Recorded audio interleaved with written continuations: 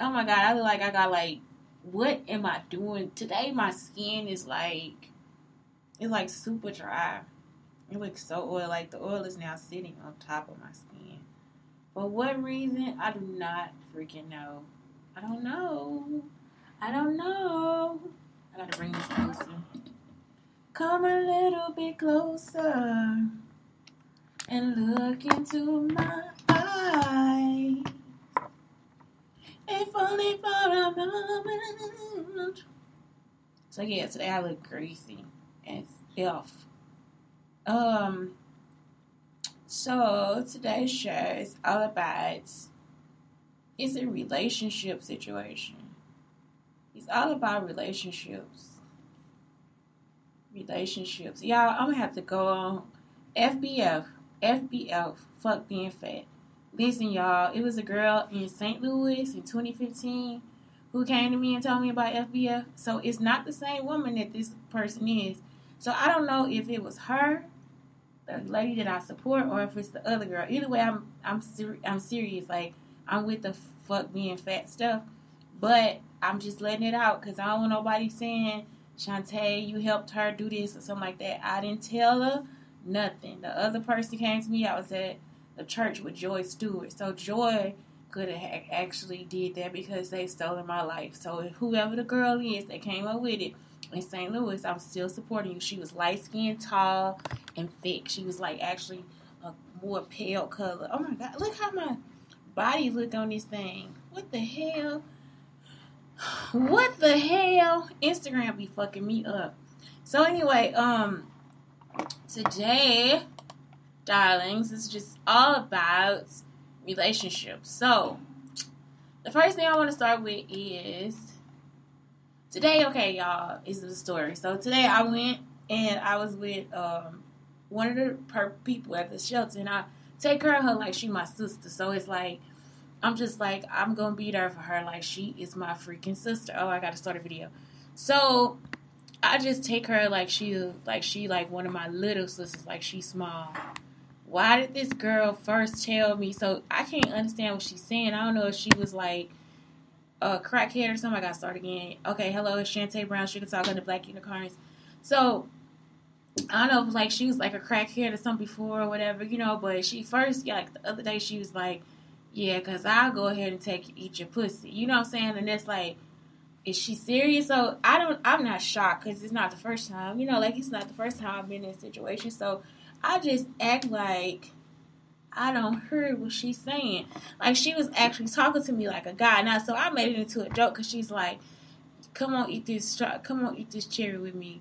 Cause you so fine, like you so fine. It's like you fine enough for me to eat, I'm talking about like she like you fine enough to eat with me and you fine enough to eat. So I was like, oh, that's how them niggas be talking to you, don't they? She was like, no, that's how I'm talking to you. And so I was like, wait a minute. So today she said she saw me walking and she was drawn to me. So she said the whole time that I've been there, she just so drawn to me that she is ridiculous.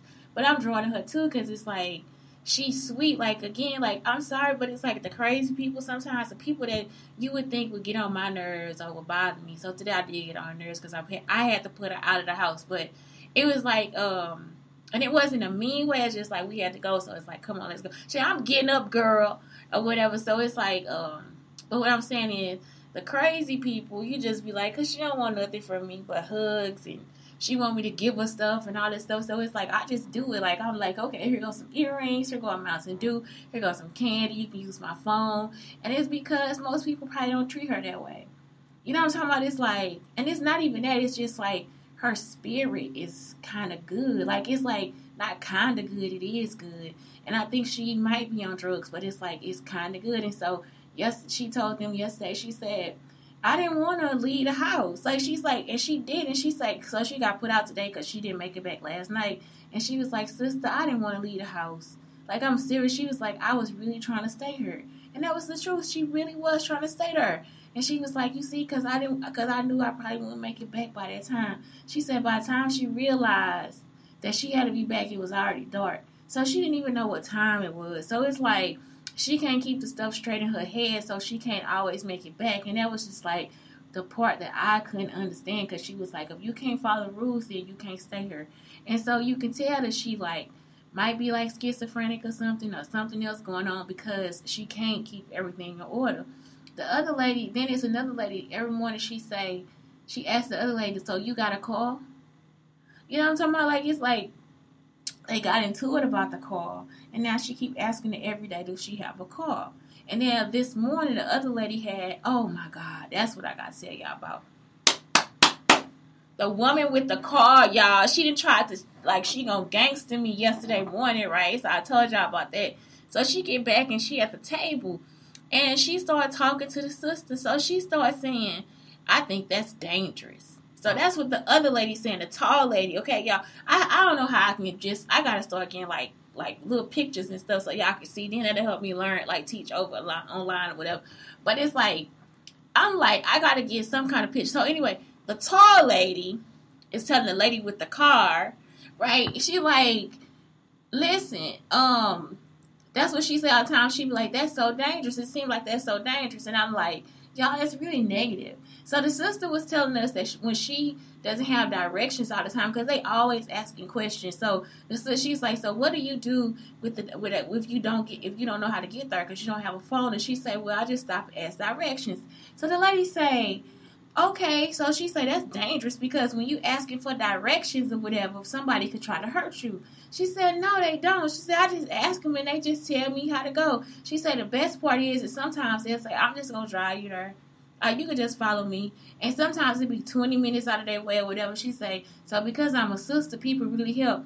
I was like, it's not it. It's like, because you positively ask somebody to help you, they actually are helping you. And so it's like, for some reason, because of the situation that we in, because I'm in an abusive situation, they think that other people don't help. And it's like, that is not the truth, because my parents are fucking crazy. Like, I'm not joking. I wouldn't be nowhere if other people never helped me. Like, I'm telling you, like, y'all, I always tell the story, like, how my grandmother was like, you cannot live on campus. You need to stay at home. Well, my boyfriend's mother, DeShaley, went and got me, DeShaley's mom got me a trunk. And then my other boyfriend, y'all, I'm talking about for real, I have 4 boyfriends. I'm not going to lie. And all of them did something different. So, anyway, like, so because my mom didn't believe in just dating one person. So it's like, okay, date all these guys. So anyway, DeShaley was gone to the army, so he wasn't my boyfriend anymore. But his mom went and got me a trunk, and she was trying to teach me how to drive. Then PJ, God rest his soul, because I'm gonna give justice for him too, justice for PJ. But PJ actually went and bought me clothes with his money because he had a job. He was like selling drugs. Y'all, while I was selling drugs with PJ, y'all, I'm supposed to be selling a dime bag. Okay, this man gonna talk about, I'm gonna give you like $4 or $5. I was like, okay. PJ say, don't you ever you supposed to get the whole $10. I was like, I don't know what the hell this is. I don't know what this drug game is. So I couldn't actually be like a drug dealer because I was just too nice. It was so funny. So, and he probably gave PJ the money too, because I'm like, why would you do that to me? Because the guy actually liked me. That's the one that say, I'll just stick my dick in you and won't take it. I'll stick my dick in you and come. So it just like, I just walked up to him in the hallway. He just like, so crazy. So anyway, then after that, who else? It was like all the boyfriends. Then Mike came over and tried to help me get to campus or whatever. It was like, it's just all hands on deck to get me to campus. And then when I get to campus, y'all, I just break up with all of them, like one by one on the phone. Like, don't come see me again. Do not call me again. It's like, I was just like trying to get away. So it's like, I'm telling y'all, if I never had people outside of my family help me, I probably wouldn't get help. So that's not the truth. Like, I would do that too. If somebody was like, I need to go to this church or I need to go here, and it's like, I know how to get there for real, and it's like, they don't have a phone, wholeheartedly does not have a phone, I'm going to do the same thing too to make sure they get there safe. If it's a group of teenagers, I'm going to do the same thing. It's like, I don't want you doing that and call your mama. You know what I'm saying? When you get there, what's your mama number so I can tell her? And it's like, I text moms and everything, so I'm not playing. Like, it's like, I hate when people be like, no, it's like so dangerous. So I'm telling the lady, I was like, listen, what you saying is like very negative. Like, it's like, and I'm just telling the table because I can't talk to the lady because she's too ignorant. So she was like, yeah, because if I get pulled up by a cop. Now listen, y'all, this don't have nothing to do with what we talking about. Where did this shit come from? She was like, yeah, because if I get pulled up by a cop, I'm going to have a smart mouth and all this different stuff. Who are you talking? You talking about my sister, Koala. You see what I'm saying? So go play with Koala. Don't come play with me. So, that's it. And that's something that's happened today. So they stalked my sister Carla. So today I was at church or whatever. I was praying, and the girl sounded like Carla. So now they just in the realm of Carla, like my sister. So anyway, I'm just like, why the fuck are you talking crazy? So I'm waiting for this bitch to look at me because I'm finna snap back on your ass. You see what I'm saying? I'm talking about at the whole time just looking at it like, bitch, say something else. Say something else. She wouldn't even look at me, y'all. I'm talking about I looked at her the whole motherfucking time. Like, ho, say something. You see what I'm saying? Like, don't do that shit. Talking about her daughter's got a smart mouth, all this different stuff. I was like, yesterday I did a show on reaction and responding. So what I'm thinking is that if you reacting, you trying to get yourself into an altercation and responding, you could just go ahead and sit there and collect evidence to make some money. You see what I'm saying? So it's like, why the fuck you sitting over here doing this dumb shit and you about 60 fucking years old talking about you gonna get put in jail for a minor whatever and this, that, and the other. Bitch, fuck you. You see what I'm talking about? I'm not my fucking sister, hoe. Man, I'll be like, man, I'm so happy. Because I'm telling you, you would have been another bitch that I would have smacked the shit out of. I'm not fucking playing. I don't give a fuck how old you are. I'll beat your old ass up too. Talking about what her kids do. Fuck your kids.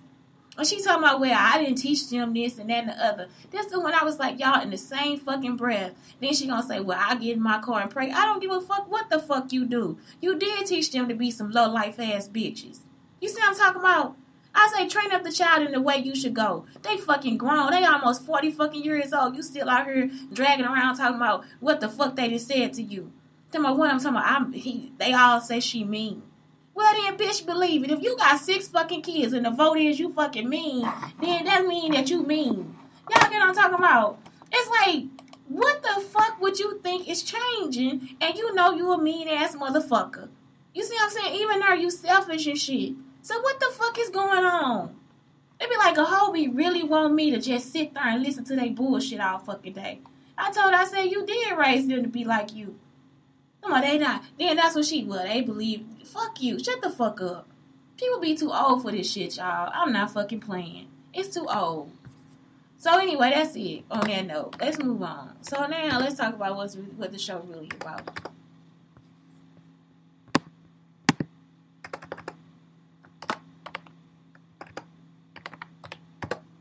So anyway, yeah, because I got to get back early. So, let's talk about the first thing about good relationships is healthy breakfast.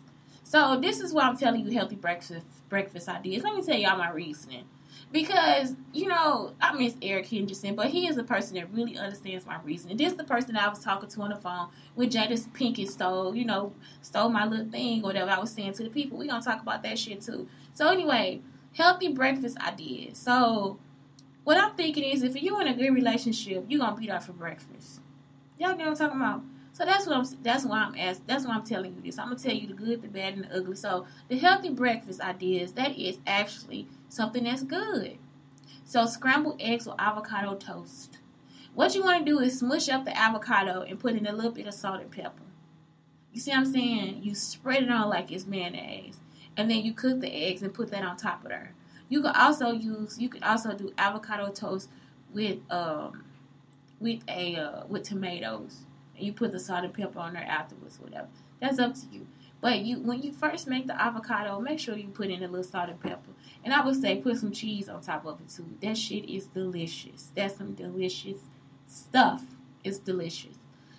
Next, steel cut oats with bananas, almonds, and honey. Now listen to what you can do with this. You can put this in a mason jar the night before. So you know your boo-boo coming. You can put this in a mason jar. You can mix in like Jello and sugar and all this different stuff. You can actually make steel oats in a jar, and then all you gotta do is heat it up.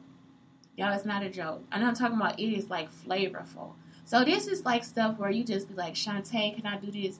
Yes, you can. Go on Pinterest, and they have like steel cut oats, like different ways, and it's actually the healthiest one for you. This is the healthiest shit for you in your life. I'm not joking. Like these breakfast ideas are like 300 calories or less, and it will fill you up. Next, you got Greek yogurt and nuts and berries. Well, if you can't do the Greek yogurt, you can also do chia seeds and almond milk, and you can put some nuts and berries in there too. So you just put like maybe a tablespoon of chia seeds and put some almond milk in there. You put that in overnight, and then you can put in your nuts and berries in the morning. It is delicioso. Cottage cheese topped with nuts and fruit. Same thing. That is so good. Spinach and cheese omelet. Oh my God. What? And I'm going to say put a little sweet potato in there too. I actually mash up sweet potatoes. Like I'll make the vegan cheese. So if you make the vegan cheese with sweet potato, it is so good. And chia seed pudding with berries and honey. See, they got the chia seed pudding on there too. So that's why I put that on there. It's by the Fab Story. I put the wrong kind of. I just put the blog on there, the fabulousblog.co. But you see, I'm saying healthy breakfast ideas. That's so good. So let's talk about what working on a relationship really looks like. In the middle of this, I'm going to talk about how to respond to crisis, because this will be the part that makes or break you. You know, somebody might be like, well, this person went to the hospital, and this is what happened to them in most of my relationships because of how they were stalking me. So it's like, people would be my friends or be my boyfriend or whoever, and I had to respond. I go into a crisis, and then I have to respond to the crisis and move on. But the person that I'm with never actually gets to help me through the crisis, or they are too immature to want to help me through the crisis. You see what I'm saying? So that's the problem. It's like, are they too selfish to want to help me through the crisis? So for people that really want to be around and work on the relationship, this would be important to you. You see? And I've been in that situation too, where the other person is in crisis, and I didn't want to put them in a negative mode by being there. You see what I'm saying? So that's why I'm doing it. So healing a relationship, we have with ourselves. So the first thing is come to Jesus. Get to know yourself. Y'all, I need a cup of coffee. Healing the relationship we have with ourselves. So that means get to know yourself, period. Acknowledging our past traumas and doing our healing work. That's something else too. You have to actually acknowledge what you did and what they did to you. So you have to actually come to terms with it. Decoding our relationship patterns. You see, like, am I a good person to get along with? Yeah, you are. You know what I'm talking about? Because sometimes it could just be the people that are attracted to you or that need your healing. And so you have to start going to different places. Like, you got to take a different side of the sidewalk. And it's not, y'all might think that just walking on the same side of the sidewalk is not a pattern that you need to change, and it actually is. Like, I was telling y'all, there's two hills up. It's like going over the viaduct in East St. Louis. One of them is like a steep hill, and the other one is like an easy hill to climb. So on a day that I just don't want to work out and I want to take it easy, I take the easy hill. And then on a day I want to get a workout in, I take the steeper hill, because I know I'm going to feel the workout as I'm going. Y'all get what I'm talking about? So it's like, and people ride their bikes up the hill too, so they know which side of the hill they need to take too. Y'all understand what I'm talking about? So it's just like, that's what that is. Taking a different side is going to help you burn some more muscles. It's going to help you start rethinking life. Go around. You see what I'm saying? It's like, and you doing that for your health. Unlearning our childhood programming. That has been something where I never really got into the program, but I'm programmed. You know, like, man, when I started thinking about all this voodoo stuff and how my grandmother be just like, y'all, we can't do this because of the voodoo. And to be in some fucking voodoo, you see what I'm saying? It's like, these motherfuckers get on my nerve. That's why you have to detach from yourself. Detach it from yourself. And me and my cousins started just being like, we don't believe in this stuff. And it is the truth. If you don't believe in it, some of it you won't even notice. But if you know it's there, you know. Practicing self-forgiveness. Ooh, that's straight from the Bible, baby. Let me tell y'all, some people would be like, I just gotta go pray some more, and I gotta go fix my hair back when I go to church. And you just be like, listen, lady, I'm for real. Just forgive yourself. Just stand there right now and forgive yourself.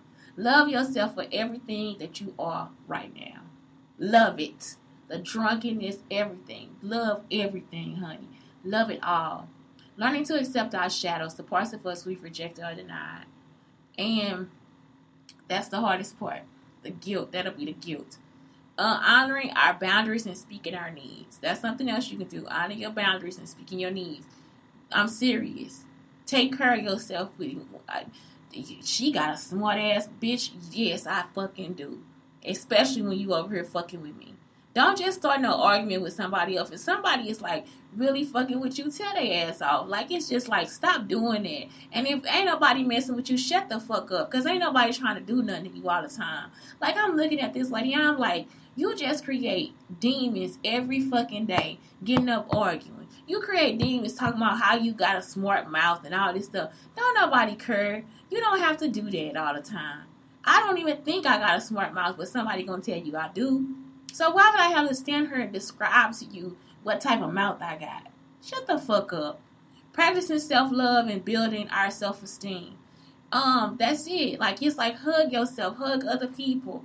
You know, like, today it's raining. They say you need an umbrella. No, I don't. I need some fucking flip-flops with no socks. I need a pedicure so I can walk in the rain. I'm not joking. Like, this is stuff that I really enjoy. And so it's just like, this is something that I would like to be out there enjoying. And so, you know, everybody else don't like it. It's like, I love the rain. I'm sorry, I do. I like going to the store in the rain, everything. Practicing honesty and vulnerability. That's something else you can do. Remembering our whole and completeness. Practicing honesty and vulnerability. Be honest with yourself. Your honesty. Be vulnerable with yourself. You do not have to be vulnerable with everybody. Do not become like Marcus Boyd and say, "Hi, man, I put on the wrong shirt one day and then they write me." You know, like, don't do that shit. Remembering our whole and completeness. That's it. Remember your whole self and your completeness. And that's why I do the show the way I do. That's why it's like, I'm not just looking at one of these memes. I'm looking at 3 or 4 or something like that. So it could, like, really help y'all. You see what I'm saying? In a full relationship. Because this is stuff that's really important. If you want a true good relationship, this is the shit that's important. So how to respond to crisis. So thank you for telling me. So if somebody is in a crisis, you thank them for telling you that they were in a crisis. What set this off? You see, ask what happened? What do you think happened? And don't sit there and be like, oh my God, you was wrong. Get the fuck out of my face. Seek what they are trying to communicate. What are they trying to tell you? So that's why I listen to Terry, because it's like, even though most times she don't make sense, I listen. And that's what she was telling me that way today. It's like, you don't have to put me out because I was trying to make it here and I wasn't trying to leave in the first place. It's the truth. Check in and invite criticism. Did I miss something? So check in and just, okay, did I miss something? Like, what is it that happened? You know, maybe it was my problem or something. And it's like, really, it's not, but still, it could have been. Because in this other lady case, because she don't want to take blame for what she did or who she is or how her children are, then she keeps thinking that it's not her. And it is. It's her. Validate. No wonder you feel that way. Like, it's like, man, I would too. I feel that same exact way. Terry is like, I think that what's going on is that it's unfair. And I'm not joking. I think it's unfair for us to, like, want her to be there on time or close the gate or always make up her bed. Like, you got to go back and tell her everything for real. Because something else is going on. Show concern. Don't force yourself to not react. You see, because some people tell you they say this in teaching, don't have a face. No, I want you, my kids, they be like, I'm on your side. Where the body at? Where the body at? Tell me where it's at. Do I need to put it in the refrigerator or the bathtub? What they do to you? You see what I'm saying? Were you wrong or were they wrong? Because, baby, we hiding that motherfucker. I'm not playing. Show concern. Don't force yourself. Okay. Signal openness. So, concern, signal of openness. So, be open. Like, listen, for real. Listen. Take a break. Take a break. Go for a walk together or make a snack. Diffuse the intensity. Like, bring the person's level down. You can also get them like a weighted blanket or something. That helps too. Remove access to method or make a plan and follow up. So, again, you telling them now, go around the corner. Don't go to them. Don't go straight through. This is how you learn if the person is really in a crisis or not. Because some people will still be going straight through and start another argument. You like, no, that was you. You see what I'm saying? This is how you start to find shit out. Number 9, that's when you really start to find it out. Like, okay, this person is lying. This nigga is lying, you know, so it's like, don't watch it, you know, because some people will do that. Self-examine and be radically open to own experience. So that's when you like, okay, can I relate to this? Am I empathetic towards this? Like, have I been through this myself? Ask what social signal is being sent. So now it's like, okay, how do I help them? This is why I always like when my friends help me, that are guys. Let me tell y'all, they just like, we just go out to eat because I don't want to talk about this shit all the time. So it's like we go out to eat and they don't talk about nothing. And some people be like, girl, I be want to talk about it. Then you need to go out with your girlfriends because they will talk about it to death. They'll beat it with a fucking raw, dead stick. And you will be still sitting there looking crazy and confused.